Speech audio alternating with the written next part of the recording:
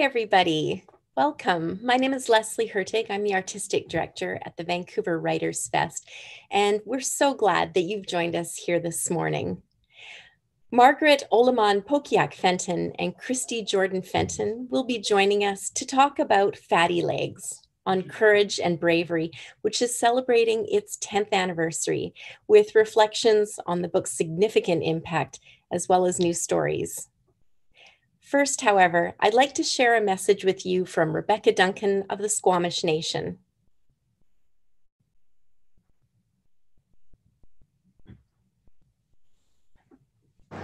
Oseam Tanoya, Titachama Queen Quashamin, Rebecca Queensna, Skopmishchin, Etina Chantla, Homatsquim o Homech Eman. Yoan Hartlin Squaw and Quistlak no more yap HT, Nati come alai o Homech. Skopmish o Homatsquim o Etzelewatol, Hi to Mechit. Hello, everybody. My true name is Titachama. I am from the Squamish Nation, and it is my honor to welcome you to our beautiful territory we call Kamkamalai, known as Vancouver, where all the maple trees are. It is shared territory between the Squamish, the Musqueam, and the Tsleil-Waututh people. Very sacred land for us. And we are part of the Coast Salish family, which means we are people of the cedar. As you can see, my beautiful yellow cedar cape. We utilize cedar for our canoes, our baskets, our tools, our clothing, many, many things. We are also people of the salmon, people of the longhouse.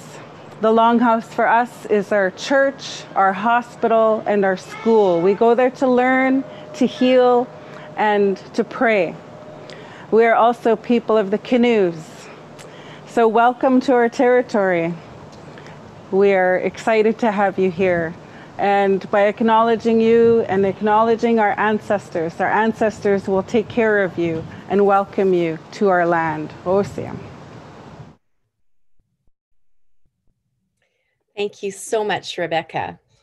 The Vancouver Writers Fest carries out its work on the unceded and ancestral territories of the Musqueam, Squamish, and Tsleil-Waututh peoples, and we're very grateful to be here.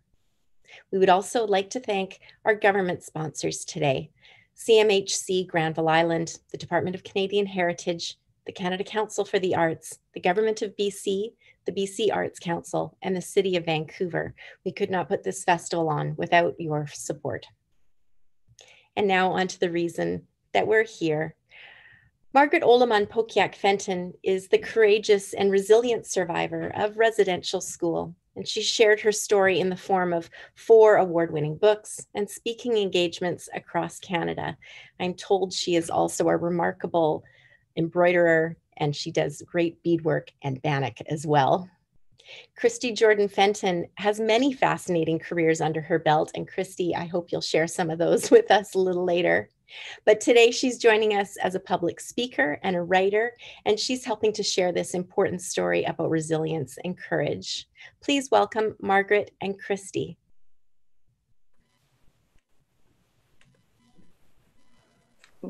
Hello. Hello. Hello, Johanna Che. We're coming to you today from the territory of the Daneza, which on a map would be known as Fort St. John, British Columbia. So I'm Christy, and joining me today is my children's grandmother and my best friend, Margaret Olemaun. So we use both names for her. Margaret is her conventional name, and Olemaun her traditional name. I don't know if you want to say hi, Margaret. Oh, hi. So we're going to be talking to you today about Fatty Legs, which is turns 10 this year. And that's a story that we worked on together. We have 4 other books we worked on together. And because Fatty Legs is this really funny sounding title, people always ask us how we ended up working on the book together. So this is how it happened. So Margaret is the grandmother of my children. And as I said, we live in the territory of the Daneza. But Margaret is an Inuvialuit from the territory of the Inuvialuit. So quite a bit further north than where we're at now. And I'll show you in a moment on a map where that is. So being out of territory, I really wanted my children to know what it meant to be Inuvialuit. And the only way I could do that was to go to their grandmother and get stories from her about living up north and hunting wolves and polar bears and traveling by dog sled. She has lots of great stories. And maybe some of you are have parents or grandparents from somewhere else. So maybe you have parents or grandparents who are from China, and how you would understand how to be Chinese is you would go to your parents or your grandparents for stories. So that's what I did. So we were driving to town one day and Margaret told me a really different story. She said, they used to call me Fatty Legs. And she went on to tell me when she was just 8 years old that she wanted nothing more in the world than to learn how to read. But in order to do that, she had to travel really far away to go to a residential school. And that's a school where you have to live at. So when she got there, she got stuck there for 2 years, which has to be the longest school day ever. And when she was there, this mean nun picked on her all the time. And she made her wear these bright red stockings. So all the other kids teased her and called her Fatty Legs. So then Margaret told me this very brave story that I also thought was kind of funny about how she got rid of her stockings. And it was a great story. So I said, Margaret, please let me write a book about this story. This is awesome. And what did you say, Margaret? I said, no, I don't want you to write about me. And why didn't you want me to write about you? I didn't want my grandchildren to know I was naughty at one time. So she thinks what she did was really naughty. What she did with those stockings actually was a secret she kept for 65 years. That's a very long time to keep a secret. So she wasn't ready to just let the cat out of the bag and let me tell. But I kept at her until she finally agreed. And it's funny that we're at the 10th anniversary now, because Margaret says she only agreed to let me write down her story because she thought nobody would want to read it. Nobody would publish it. I would just write it and it would get forgotten. And now we're at 10 years. So if you bear with me a moment, I'm going to pull up some slides and pictures and things that I brought today. And we'll just be one moment to get onto the slideshow from the beginning. And there's the schooner is called we're not at that one yet, Margaret. I'm just, if you just hang on one moment, I'm trying to get where we want to be. Technology. Oh my goodness. Okay. So I'm trying to get it from, let's try from the current. This might be about as good as we're going to get. It doesn't seem to want to pop up as a slideshow right now. Just hang on 2 seconds. Oh, I see what's going on. Okay, let's just back right up. It's already open as a slideshow. Okay. So here we have Margaret as a little girl. So this is a couple of years sort of before she went to school. And you can see her as a character or an illustration in a book. Then she's about 16, and here's a photo that's more recent of Margaret. So this is a true story that we're going to be talking about today, and here's shows Margaret throughout the years. So if you can try and find yourselves on this map, maybe your teachers can help you. And then once you've found where you're at on the map, I want you to travel all the way over to where the house is. So that's the icon that's the lowest down. That's where we're coming to you at from today. So that's the territory of the Danaiza, also known as Fort St. John. That's about 16 to 18 hours from Vancouver and about 7 hours from Edmonton. So from there, you would have to travel about 3.5 days going north to end up in Inuvik, which would be a little bit over from where those books are. Then you'd get on a plane for 2.5 hours to end up where the mittens are. And that's where Margaret's from. So if she lived any further north, I think that would be living with Santa Claus. I like to tease her about that. So to go to school, she had to travel across the ocean and then come up the river to where you see those books. And that's where she went to school. It doesn't look like a very big distance on a map, but it's a really, really long distance. She was very far from home. So here's what it looks like where Margaret's from. This is Banks Island. That's where she grew up. And you'll notice there's no trees there. So it's so far north, the trees don't grow. And in front is the ocean, and that would freeze for 10 months of the year. Those little buildings there are actually frame tents. So Margaret's people were semi-nomadic. What that means is every once in a while, they'd pack up all their things and they'd move somewhere else for better hunting or fishing, trapping, trading. So they lived in tents and they'd put snow and ice around them to keep them really nice and warm and insulated. And they'd have a stove inside, and that's how her people lived. And here you'll see Margaret. Who's that largest child in the middle there?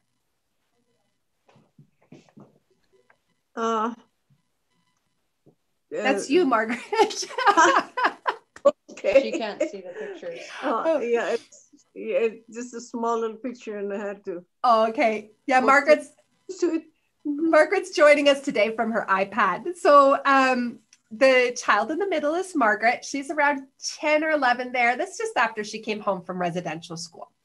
But you can see she has on a parka there. And underneath is a heavy layer of caribou fur. And if you don't know what a caribou is, it's really kind of a wild reindeer. So if that fur is going to keep an animal really warm up north, it's probably going to keep you warm. So the time Margaret was born, she had thousands and thousands and thousands of years of ancestral knowledge to know how to live really well where she was at. So what that means is that she had her grandparents, great-grandparents, great-great-grandparents, great-great-great-grandparents going way back thousands and thousands of years that would have gotten better and better and better at living where they were at. So by the time they got there, Margaret was born, they had a really great idea of how to live quite well in the north. And if you just hang on a second, I'm going to try and adjust my, let's see. I think there's some trouble seeing my video screen and I don't know if that fixed it. I'm wondering if everybody can see okay now. I don't know. I'll just have to wait and see in the chat. So let's find out. Hi, Christy, and the slides are not changing. Okay. We're still on the same first slide. Okay, so what I'm going to do, oh, we're missing out on everything. Okay, so I'm going to stop a share and start a share again, and we'll recap. Let's see now. Can you see now? Yes. Okay, do you see yourself, Margaret? Yeah, I can see myself now. Okay, technical difficulties. So now I can't seem to change slides. Let's just see. Oh, there we go. Okay, so I'm going to back up a moment. This is where Margaret lives. If you didn't get to see that picture, let's go back to the map. Okay, so if you see the house, that's where we live. And then if you travel way up to the Mittens, that's where Margaret's from, very far up north. And then if you travel over to where the stack of books are, that's where Margaret went to school. And here's the island where she lived. So you can see the tents there, that there's no trees, and that the ocean would be frozen there for 10 months of the year. Okay, so now here we all get to see Margaret when she's 10 and she's got on her nice warm parka. So she had all that ancestral knowledge. Her grandparents, great-grandparents, great-great-great-great-grandparents, they all came up with a better way to live where she was at. So by the time she was born, they knew exactly how to live there. But when she went to school, they dressed them like this. Now, no matter where you're living at, I think this probably isn't a smart thing to wear in the middle of winter at your school. Now, the outsiders came and they were very new to the area, and they still thought they knew way better how to live in that area than the people who had lived there for thousands and thousands of years. So I'm pretty sure we can all agree that people who just showed up in the territory maybe didn't know as much as people who had been there forever. This is what I'm choosing for the winter to wear. So at Margaret's school, she had one teacher that in Fatty Legs is called the Swan. Her name is Sister McQuillan, and she was nice to Margaret. So she was a teacher who wanted to be there and really liked the kids. Most of Margaret's teachers were not like this. Most of Margaret's teachers were really cruel, actually. But the Swan was a real person. So if you look in the middle of this photograph, you'll see a taller woman, and that's Sister McQuillan, a real person. Behind the school, you can see that there are some trees. It's very hard to see, but there are some trees there. Now, where Margaret went to school was just far enough south that trees start to grow, but they're not very big trees. They're pretty scruffy, almost like Charlie Brown Christmas trees. Margaret was terrified of the trees because she didn't grow up with trees. So they used to take the children berry picking, which was the really fun activity to do because you could go and you never had enough to eat. So you try and shove all the berries in you could and sneak some and fill your belly up. But they made it really awful for the children. They would tell them stories of monsters waiting to get them and children who disappeared in the woods. Not true stuff. They just wanted to scare them. But Margaret actually has a funny story about Sister McQuillan and about trees, and I'm going to get her to tell that. Hello. I'm supposed to be on. Oh, you are on. Yeah, you are on, Margaret. Can you tell them Okay. about Sister McQuillan and about the trees? Sister McQuillan, she was a very nice person, and she loved telling stories. One day she asked me if I knew where the apples came from. I said, I have no idea. And she said, well, they grow on trees. And I looked at her and I thought she was lying, but I couldn't imagine an apple growing on a tree. And well, I said, I didn't know that. Well, she said when she was a young girl, she lived in Prince Edward Island, and when the apples were ready, she'd just go out in the yard and pick one and eat it. So that might seem kind of silly to you that Margaret didn't know apples grow on trees. But Margaret's story takes place at the same time as World War II. Now, she wasn't where the war was happening, but her story takes place at that time. And she didn't have access to computers. She didn't have computers. She didn't get to watch YouTube videos. She didn't get to Google anything. She didn't have a TV, and they got very few books and magazines. So she knew a lot about where she lived. She knew where to find goose eggs and how to tell when the geese were going to be able to return. She knew how to bring the sled dogs to her father after he had maybe shot a caribou. She knew all kinds of things, but she didn't know about the outside world. So for her to imagine apples growing on a tree just seemed like so out of this world. And if you ever see the trees up north, these scruffy Charlie Brown Christmas trees, you just couldn't imagine an apple growing on them. Now, when Margaret was at school, there was a pandemic, kind of like we're experiencing now. And this building you're seeing behind Sister McQuillan is actually a hospital. The school was next door to it, and where Margaret went to school. And they made the little girls work at the hospital. So when the pandemic happened, instead of everybody going home and trying to stay safe and away from each other, they put the little girls in the hospital to go to work and exposing them to all these sick people. So we're talking about Margaret's story today, which I said takes place at the same time as World War II. But residential schools, now they started in the time of our great-great-great-great-great-grandparents, but they didn't end until a year after I graduated high school. So what was going on the year that residential schools finally ended? Everybody was gaming on a Nintendo, listening to the Spice Girls. They were watching The Fresh Prince of Bel-Air, and that's when the first Toy Story movie came out. So it's not as long ago as we think. As I said, a year after I graduated high school. And for those of you who are students tuning in today, I'm probably about the same age as your parents, maybe a little bit older, but around that age, and probably about the same age as most of your teachers or most of the adults tuning in today. So really not that long ago. So when Margaret was going to go to school, she got to go back to school shopping. So they loaded up the schooner, which we'll show you in a little bit, which is a type of boat. And they traveled to Aklavik, where she was going to go to school, the town of Aklavik or village. And she got to go shopping at the Hudson's Bay Company. So they took in the furs and they traded in their furs, and then they got store credit to go shopping. And I'm going to let Margaret tell you about when she went back to school shopping. The day before Mom took me to the school, she said, oh, we got to go do some shopping. So we went to the Hudson Bay and we started shopping. We didn't understand English, can't read, but we buy things by what they look like. Anyway, she said, oh, we got to buy a toothbrush and toothpaste. So we did that, and she dropped me off at the school. And the next morning, I had to follow whatever other girls were doing. And then they started brushing their teeth. And I thought to myself, I got one of those. So I got my toothbrush and the toothpaste out. And when I put it in my mouth, it was horrible. It was shaving cream instead of toothpaste. So if you can imagine brushing your teeth with shaving cream and how gross that would be. Oh my goodness. So we can have a good laugh at that. But also, why should Margaret's mother have been able to read or understand English? She was an Inuvialuit woman who spoke Inuvialuit and lived in the territory of the Inuvialuit. So she spoke the same language that had been spoken there for thousands of years. Maybe some of you have experienced coming to Canada and not speaking English well, maybe a first day of class not speaking English well, or you've been to another country where you didn't understand the language well, and you just have to kind of follow along what everybody else is doing and guess a lot. Well, that's the position Margaret was in. But Margaret and her mother didn't go to another country. Another country came to them.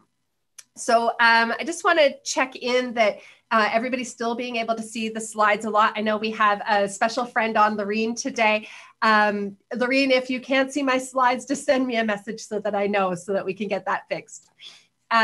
So at the school, Margaret had a teacher who was a real bully, and we just called her the Raven in the book. Margaret does know her name, but we didn't want to make the story about her, so we didn't use her name. So the story is about Margaret and how Margaret made it through the school, not about how mean this woman was. But unfortunately, most of us somewhere in our lives are going to know a bully. Usually they're about our age, maybe a little older. At Margaret's school, her biggest bullies were the adults. Now, because her story takes place at the same time as World War II, she couldn't pick up a phone, no text messages, no email, no Zoom.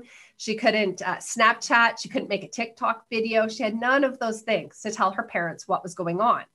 Even if she could have, they couldn't come and get her. Once the ocean froze, they couldn't bring their boat to come and get her. She couldn't go to the police because the RCMP actually gathered up a lot of children and made them go to the school.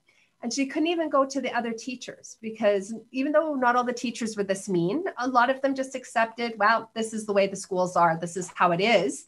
And on top of that, some of the teachers themselves were getting bullied pretty badly by other teachers. So all she could do was stay really, really strong in her spirit and in her heart and be very, very clever in her mind.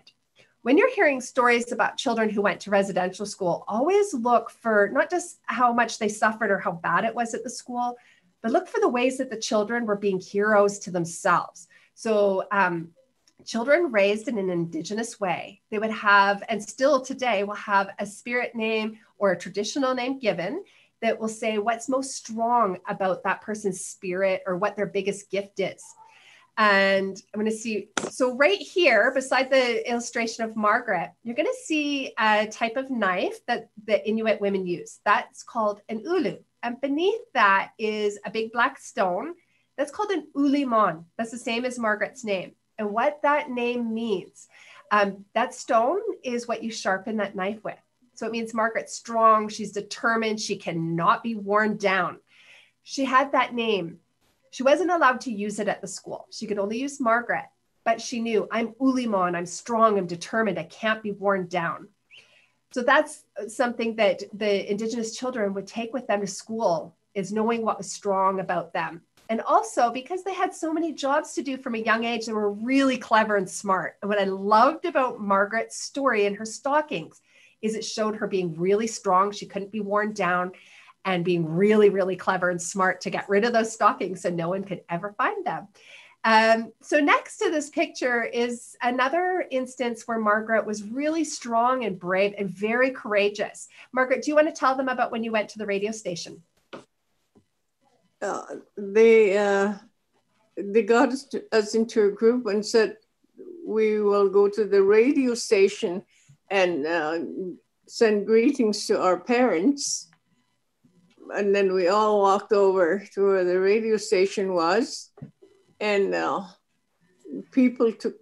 kids took turns saying hi to their parents, but they also gave you a little note saying that you have to read this and don't say your own words. And when it was my turn, I wouldn't say anything. I decided I'm not going to read that. And if I can't say what I want, I'm not saying not a word. And my mother said she was waiting for me to say something, and all she could hear was me breathing into the microphone. And they took me away because I wouldn't talk. So Margaret was left with this place where she couldn't really make a choice. They had taken that away from her. So back in the day, how they would communicate up north is they would go to the local radio station and they just send a message out over the airwaves. She wasn't allowed to say what she wanted to. What she really wanted to say is, help, the school's horrible, come and get me. But she was told what she had to say or she'd be punished. So she chose not to say anything, which I thought was really clever and very courageous, though I'm sure it absolutely broke her mother's heart. But that's how she managed around that. So when Margaret went to school, she was expecting it to be a really exciting place. Indigenous children in most communities who are raised traditionally didn't know what it was for an adult to just be mean or pick on a child ever. And Margaret was raised in a really loving way. So she couldn't have imagined. She had seen the nuns around town and she thought they were going to be so nice and she was going to learn to read right away and then go home. She didn't realize that she'd be there for so long. So when she showed up at school, it was like her big dream. She had all these ideas of how wonderful it was going to be. This is the thing she spent months and months and months bugging her father to go and do, to go to the school. And it turned out really different. And Margaret, did you want to read maybe and share with our with the viewers about what happened when you went to your first day of school? 31. From Fatty Legs. Yeah, okay. Oh, there we go. Mm-hmm. I followed the big nun upstairs that creaked under my feet to a large room filled with beds. Across the room were 7 girls who had been among the sullen children I had seen earlier. They were standing in a somber line in front of 4 foul-smelling wooden stalls along one wall. The outsider pushed me into place at the end of the row, and I nearly gagged from the odor that wafted from the stall behind us. Another dark cloaked nun passed by the girls, eyeing them up and down one by one. She clutched a large pair of shears. She stopped in front of a small, sickly-looking Inuit girl. I knew the girl must be of the copper Inuit from Victoria Island because her parka was drawn high at the sides, the front and back hanging low like a beaver's tail, unlike the Mother Hubbard parkas we wore in the West. The girl shrank under the nun's glare. Catching a firm hold on one of the girl's long braids, the nun snipped it off with a clean slice and let it fall to the floor. The girl hid her face in her hands as the second braid was cut. The nun did the same to 4 other girls, sparing only one older girl and one of the outsider's children, who was likely a trapper's daughter. The sound of shears severing thick black hair drowned out the howls of the disgraced girls. At last, only I remained. I held my breath. I was large for my age. Surely she would pass over me. She did not. She stopped directly in front of me. I stepped back from the heavy cross, which nearly struck me in the face, but she reached out and yanked me back by one braid. I can fix my own hair, I protested in Inuvialuit, but she held tight, and with the same motion a bird makes to pull a piece of flesh from a fish, clamped the jaws of the shears down on my braid and severed it. I was horrified. I wasn't a baby. My other braid fell to the floor to meet the first, and I joined the others in their weeping. There we stood sobbing in the humiliation of our discarded hair. So just a really unimaginably terrible first day of school. If you've ever wanted something so bad, maybe it was you asked for something for Christmas or you wanted to go visit someplace special and it turns out not to be that great or it breaks right away. You know, that kind of disappointment. Now imagine being far away from your family, from your home. You've just had your hair cut off. They would take away the traditional clothing as well. So Margaret didn't just show up in stuff that was bought at Walmart. This was stuff that people in her family and her community spent a long time making for her. So it was just this really awful feeling. Now, there were a lot of reasons why they cut the hair. And for the students tuning in today, maybe your teachers can go over some of those reasons with you, or you guys can send me a message on Facebook Messenger. My name is exactly the same as on the book cover. Or get in touch with us another way and we can talk about all those different reasons why they cut the hair. I'm just going to go over some really quick sort of things today. So one of the things they were doing is they were taking away all the children's individuality. So you see in this book cover that was painted by Liz Amini Holmes, who's the illustrator of Fatty Legs. you can see that they all look like clones. And she said when she painted this book cover that she didn't paint the tops of their heads. So this isn't cropped to fit the book cover. Their heads were never painted.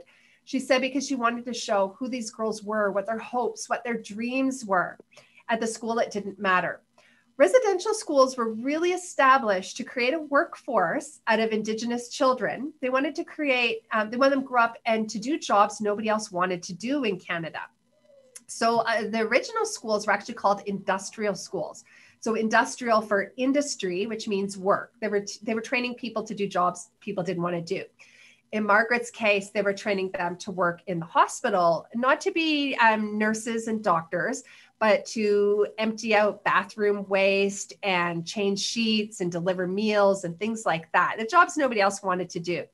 Though Margaret has a sister who became the first Inuvialuit registered nurse. So she took that opportunity. She just kept going all the way with it. So we're going to switch gears a little bit now. And Margaret has all these beautiful photographs. Her father loved to take pictures. He loved to have his picture taken. And we're really blessed to have a lot of those photos today. So I'm going to get Margaret to tell you about this special photo. There's a schooner. It's quite large, and it's called North Star. And we traveled with it because my dad was a mechanic and he'd look after the engine. And we'd go shopping once a year after the ice goes away. And we'd go back to the island in September. So they go on one shopping trip once a year. Everything they needed for the whole year, they had to get in that one trip. And if they didn't, they had to go without, or they had to find it off the land. Now, maybe some of you have parents who have tried to do this at Costco, but you'll know it's impossible to get everything for the whole year. So her mother and father must have been very good at writing shopping lists, much better than me. Margaret, how many families would travel on this boat? Sometimes there's 7 families. And how many children, how many siblings did you have? 14 brothers and sisters. But they didn't come all at once. So Margaret had 14 brothers and sisters, but they didn't all travel on this boat. Some of them came after they were done traveling on this boat. A really special thing for any of you tuning in from Vancouver or the Vancouver area, the Vancouver Maritime Museum, which is awesome because it shows all sorts of things from up north from when Margaret was growing up.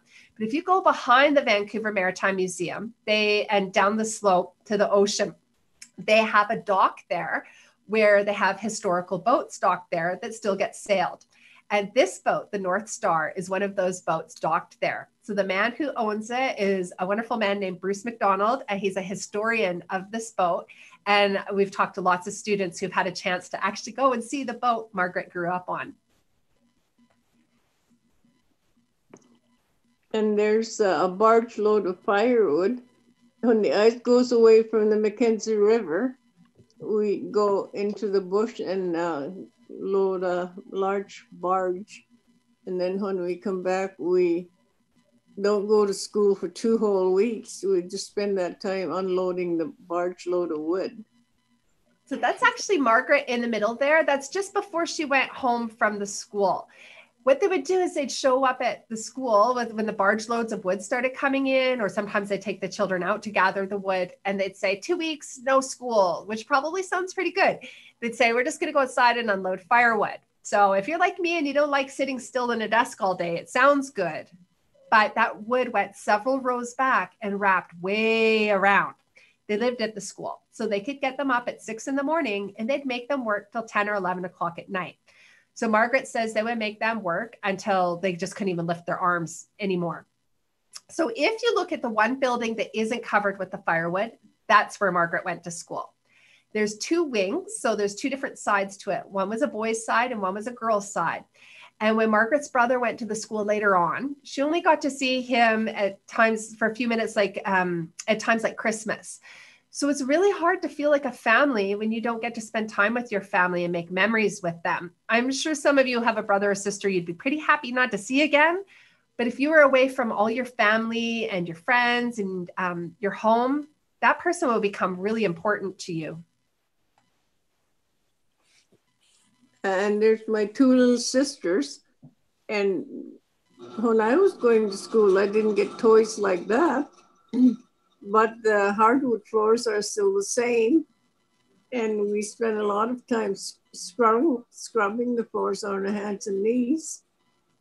But the nice part was after you put all the wax on the floor, they'd give us woolen socks and we'd skid across the rooms to polish the floors. So if you can imagine, those of you who are in a class or if you're at home joining us today, if you could think of going to a school gymnasium, putting down lots of wax and then getting wool stockings and slipping and sliding up and down like human bumper cars, how really fun that would be. That was the big exciting thing when Margaret was young. And as she said, this is a picture of her sisters. They didn't have toys like that when she went to the school, except it was the days before Swiffer Wet Jet. So they were on their hands and knees and scrubbing. And all that scrubbing they did was really how they kept the kids busy. So they didn't have parents at the school. Where Margaret's from in the Arctic, in the winter time, the sun doesn't really come out. So it's really cold and dark outside. You can't really just send kids outside a whole lot. They didn't do very many hours of schoolwork at all. They only did a few hours of schoolwork a day. So how do you think they kept them busy? This is it, on their hands and knees and scrubbing. But this isn't the worst chore Margaret had to do. Margaret, do you want to tell them the worst chore you had to do? There was one morning the nun said, today we'll need 2 volunteers. One, the first one, they said, if you go into, they call it mass because you go into the church, you don't have to do the other. And so I thought, I wonder what that is. And then I thought, well, I'm going to try the second one. And it was emptying honey buckets because we didn't have running water. Terrible, smelly job. So if you don't know what a honey bucket is, there's nothing sweet about it and it's not filled with honey. Where Margaret went to school, they would have to go to outhouses. So that means their bathrooms are outside. But because it was dark and cold a lot of the time, when they couldn't go outside to go to the bathroom, they had buckets that everybody went to the bathroom in. So if you wouldn't go to church in the morning, then they would make you go and empty the buckets with all your classmates' bathroom waste in it. You'd have to go down to the river and dump that out. And that was a chore Margaret had to do a lot. And there's a picture of the boys that went to the residential school.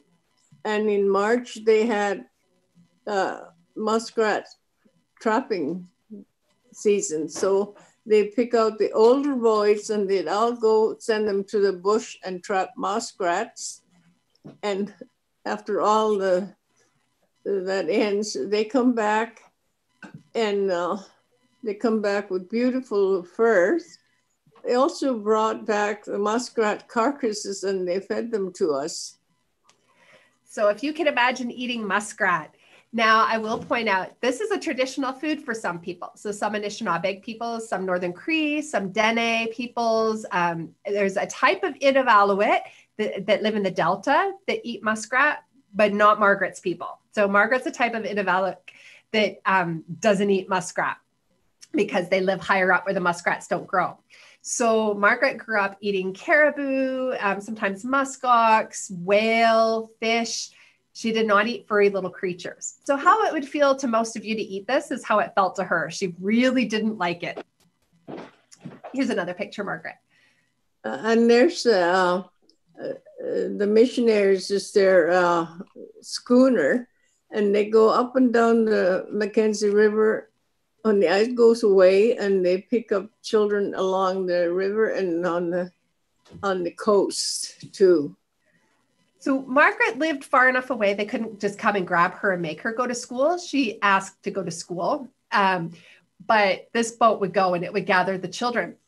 So after Margaret's 2 years away, if you can imagine, if you've ever felt really super homesick, being gone for 2 years from your family, they finally told her, get on a boat. We're going to take you back to meet your parents. Her parents were coming to a community a bit closer in Tuktoyaktuk, and that's where she was going to meet them.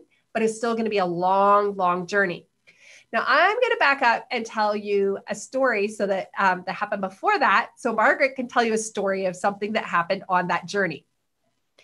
So when Margaret, if you remember, I said she had to work in the hospital. So when she was working in the hospital, there was a time where she was just working around the clock and she had to go to the bathroom so bad. And every time she went to go, somebody would stop her and they'd be like, oh, you need to do this, you need to do that. So finally she got away. And I think we've all been there before, even the adults. We just can't get free and you have to go. So she finally got to where she was going to go to the bathroom. And one of the brothers, so that's the men that worked at the school, so they would be like the custodians and do the odd jobs. One of the brothers at the school decided he was going to play a trick on Margaret. So he got down in front of her and made this scary face. And she had an accident. Probably as adults, we're going to have an accident if that happened. So her mean teacher made her wash her underwear and lay it out on the front lawn where everybody would see it. So they'd know she had an accident. So it was like a horrible thing. So she did not like this brother at all. So now they're on that boat traveling. He's on the boat. They're taking a long time. It's going to take about a week to get her home to her family. And they stop. And Margaret, do you want to tell them what happened when you stopped and the cook told you guys to go do something? The cook, they stopped and the cook said, if we go find some duck eggs, she'll make pancakes for us. So Agnes and I ran and we figured, well, we go near the river, the creek there'll probably be a lot of eggs. In the meantime, we'll see this great big white thing. And believe it or not, it was that crazy brother. He was having a, well, anyway. He was going to the bathroom. Butt was showing and we found out who it was and we would just start laughing. And a bunch of other kids seen that, they wanted to know why we were laughing. And so they came and looked at him too. And oh my gosh, he never bothered anybody again after that. So I think that was maybe a little bit of karma that he had humiliated her and then she came across him and he was going to the bathroom. We tried to get this into a couple books, but it kept getting edited out. So if you listen to us today, you'll know this story, but you're not going to find it in any of the books. So Margaret finally got to go home. Margaret, do you want to read today from A Stranger at Home?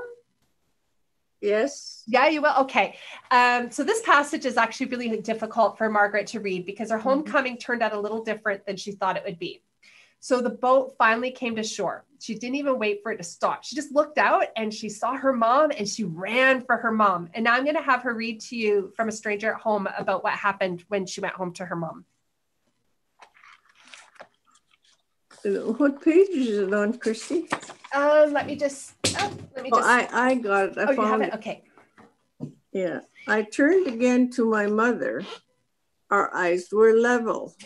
I was no longer the little girl who had always looked up at her. I was desperate to find a glint of recognition, but there was none. Her face was still scrunched in protest, disbelieving that I was her child.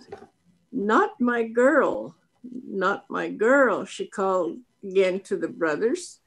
I looked again to the boat behind me where the brothers stood, and I tensed, ready to run if they made a move to come down and haul me away from my family. I was going to bolt. I'd run to the end of the peninsula and jump in the ocean if I had to. I was not returning to the school with them. I was never going to let them take me back. It was their fault that my mother did not know me. It was because of the brothers, the priests, and the nuns that she could no longer see who I was. They had cast an outsider spell on me with their endless chores and poor meals. They had turned me from a plump, round-faced girl my mother knew into a skinny, gaunt creature. And they had cut my long black hair into a short, choppy bob. They had spent 2 years making all these changes. I was now 10 and several inches taller than I had been when my parents left me at the school up the river in Aklavik. I scanned the crowd for my father. He had to come and save me. One of the brothers stepped onto the gangplank and I leaned forward to run, but I was saved. My father emerged from the crowd and caught me in a tight embrace, the smoke smell of his parka wrapping around me. His strong hunter's hand stroked my hair. Olemaun, he said to me, the special name I had not heard for 2 years. I whispered it to myself, Olemaun. The Inuit name my grandfather had given me felt strange to my tongue. I could not remember the last time I had thought of the name, let alone heard it spoken lovingly in my ear. I no longer felt worthy of it. It was like a beautiful dress that's far too big for me to wear. At the school, I was known only as Margaret. Margaret was like a tight, scratchy dress, too small, like my school uniform. Not wanting my father to see that I was no longer his Olemaun, I buried my head against his chest. I felt a soft touch lighter than my father's on my back. A familiar warm touch that worked its way into my heart with a tenderness I had not known for a long, long time. Only one person had ever touched me so sweetly, my mother. She slid her hand from my back and around my chest, reaching for my buried face. Her fingers were smooth against my chin. I shrank from them, filled with shame of having all but forgotten how affectionate a touch could be, and cried until my tears turned my father's parka wet. So a very sad homecoming. She just changed so much that her mom didn't recognize her. When Margaret got home, she then had to work really hard to relearn her language. She no longer spoke the same language as her mom. She forgot her language. So she couldn't speak Inuvialuit anymore. She only spoke English, but her mom didn't speak English and had to learn a whole bunch of jobs she missed out on. But her first year home, she got her own dog sled and team. And Margaret, do you speak the language now? Yes, I do. And this is one word I like using. I learned it from my grandmother. It's kanok itbid. It means, how are you? So Margaret is a traditional language keeper now. She loves her traditional foods and has a lot of traditional knowledge. She worked really hard on that. And here she is at 16. Maybe some of you can relate to this, walking with a foot in both worlds. It's a little bit more modern outfit, but also a lot of traditional elements to it, like her kameek and all the beadwork and embroidery. And that took months and months to make. So that's showing her being really proud of where she came from, no matter what happened at the school. So after we were done, Fatty Legs, we did A Stranger at Home, which Margaret read to you from, which is about her journey fitting back in. We did When I Was 8, which has more pictures and less words, but it takes place at the same time as Fatty Legs, but has some different stories in it. And Not My Girl takes place at the same time as A Stranger at Home, but with different stories. So, and now we're at our 10th anniversary of Fatty Legs. So Margaret's the woman who did not want anybody to know her 65-year secret. And now we're 4 books later. There's a music video called Say Your Name that she's featured in. That's by Keith Sokola. There's a musical production that's been staged several times. And as I said, we're at Fatty Legs 10th anniversary edition. So even if you've seen the regular Fatty Legs, this one has all sorts of new elements in it and some updating of the language. So I'm going to stop sharing so that we won't miss out on the questions. That's amazing. And thank you, Margaret. Thank you, Christy. I'm so impressed with not only your story from your childhood, but how you have brought that forward in your life now and shared it with all of us. So thank you. Thank you very much. We have some really nice questions coming in. And I know you kids sitting in your classrooms, it's almost lunchtime. We know, but we're going to get to a few questions first. Let me see where to start. This is a really interesting one here. Somebody wants to know, Margaret, did you have some close friends back in school? Did you make some connections with other kids in residential? Oh, yes. Yeah, I had one, especially. Her name was Agnes, and we grew up in the same village. So we were lifetime friends. Okay, very good. And Luca in grade 6 would like to know, why did you start writing these books? What inspired you to get them going? Well, it's Christy. She was very interested in it after I mentioned about the stockings, and her editor really was after her to write a book. Well, actually, how it happened. So I was raised by a stepfather who went to residential school, and so I seen how that could leave a lot of pain, even when people are adults. And so I had always wanted to know more about residential school, and also I wanted my children to be very proud of being Indigenous and being Inuvialuit. And the best way I could do that was to show them their grandmother as their biggest hero, and she is. So bringing those two together, when Margaret told me the story, I was like, here, this is the answer to everything. And I had been reviewing books for Anik Press at that time, so The Paper Bag Princess, and Elizabeth reminded me a lot of Margaret. So I really wanted to, if I was ever going to write a children's book about Margaret with Anik Press, and we got talking one day, I got the same phone call Robert Munch got. There was Rick Wilkes on the phone with me asking if I would write Margaret's story. So very exciting. And so I was so excited. I said, okay, Margaret, like we're actually going to write this. And she was like, no. I was like, what? Like, this is just my answer to everything. And it would mean so much to the children. But she finally gave in. That's good. That's good for us that she did. Diana in grade 6 would like to know, who inspires you? Me? Yeah. Well, both of you, but yes. Yeah. Well, I'm always reading because that's what I went to school for. My sister quit reading books to me after about 3 months. She said, go to school and learn how to read yourself. And I start asking my dad immediately if I can go to school because she wouldn't read anymore to me. Yeah, and I really wanted to learn how to read. Yeah, for me, well, Margaret obviously is a big one, and I think so many mentors and elders. Just to name a couple, my one elder from ceremonies, Deborah Grant, who was an Indian boarding school survivor, who's just gone on to help heal so many people.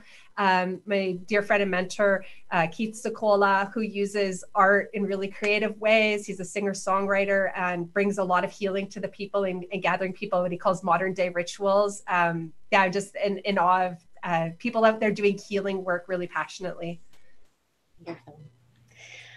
Silas, who is in grade 5, would like to know, what did you do after school, Margaret, when school was finished? Well, I stayed home and helped my parents because I had a lot of brothers and sisters. And I wanted to go to work, and Dad said, no, you're not going anywhere until you're 18. So I said, oh my goodness. Anyway, I helped look after my brothers and sisters, and until I was 18, and I went to work in a hospital in a clavicle where I used to go help when I was little. And that was, and I also I worked for the Hudson Bay, and that was different too. That flame of writing inside you the whole time, no doubt. And Margaret met a cowboy up north who was working up north. And when she's not telling stories, she followed him south. We're still pretty north than most of you guys, but she followed him south and became a cowgirl. And she didn't even grow up ever seeing a horse, and she became a cowgirl. So that's a good story you're adding there, Christy. I think we've got time for just one more question. And I'm sorry to say that because we have so many great questions from kids, but here we go. Why did the Raven pick on Olemaun so much? Did Raven pick on everyone like that? And that's from Dominic in grade 5. She especially picked on me because I was not an easy child to push around. I don't say anything. I just stare at her, and I don't think she liked that too much. But anyway, I tried. And the more I tried, the more mean she got. So I just thought, yeah, and until one day, one of the priests came, Agnes and I were talking in our language and we're not allowed to. And this priest come along and he stopped and he was speaking our language and we thought, oh my God, we're really in trouble. And he asked me, he said, which one of the nuns was it that does that? And I wouldn't tell him. And then finally he said, well, he asked me again and I told him it was a nun and we call her Raven because we don't want to use her name. So after that, that was the second time I went to school. She never bothered me again. But it never dawned on me just the other day that that's what happened. When you think enough time, you remember things like that. Yeah, so. If the students out there had questions that we didn't get to, I'll just say again, you can send me, Margaret's my best friend, we're together all the time. You can send me a message on Facebook Messenger, Christy Jordan-Fenton. We have a Facebook page, Fatty Legs. You can email me, C, like the letter C, Jordan-Fenton @yahoo.ca, or track us down any other way you can, and we will make sure that your students get those burning questions answered. And yeah, shout out to Lorene and to Jessica, a couple of teachers we really love who are joining us today, and anybody else that is out there that we've met across our trail. It's great to see you again and great to make new friends too. Wonderful. We are so grateful to you both for joining us here today. And we wish you all the best with this promotion for the 10th anniversary of Fatty Legs. Thank you to our kids, our school groups. Well, thank you very much. Be Bye-bye. well. Stay healthy, be well. Bye-bye. Bye. Oh, we're done. Unless Christy has something to say. I'm still here. I'm just trying to find where my button is to log out. So, oh, here we go. It's down here. I can't get my cursor there. You can log out, Margaret. I'll give you a call in a little bit. Yeah, okay. All right, bye. Bye. Thanks for the help, Colleen. You bet. Bye. Bye.